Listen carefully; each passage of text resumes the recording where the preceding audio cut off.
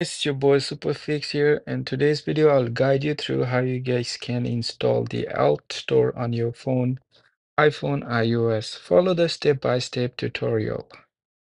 First of all, we need to head up to the Google and we're going to search for the AltStore IPA file and click on the second link.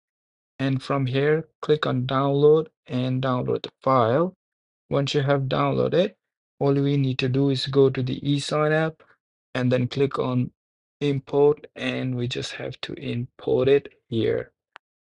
And guys, if you guys do not have ESign app, I have made bunch of video of how to get on your phone, iOS, running iOS 18 or above or below. So you can watch my videos. I'll leave the link under the description below. After here, all you need to do is signature and install it. It will take a couple seconds, but just like that, you have installed AltStore successfully on your iOS device.